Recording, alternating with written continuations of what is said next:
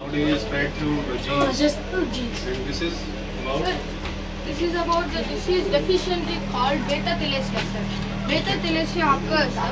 Beta-thalassemia is an inherited disease in our body.